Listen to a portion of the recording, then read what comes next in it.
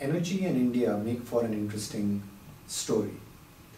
What's interesting is that the energy infrastructure we need in the next 20 years, 80% of that we need to start building out from today.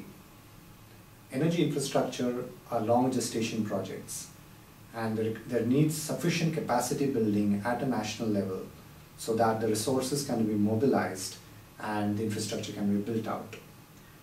At Enrich 2013, we are going to debate on various issues pertinent to the energy sector so that we achieve efficiency, we bring in competition, we bring in the financing and the capital, and importantly, how do we deal with various technologies, whether it's coal, whether it's gas, whether it's renewables, or any other technology like nuclear, which all form part of the complex energy value chain and the energy landscape.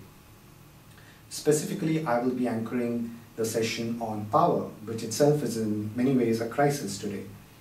The power sector needs to be revived. There are various short-term issues and long-term issues which need to be addressed. With me, I have a panel which comprises eminent bureaucrats with deep experience in the power sector.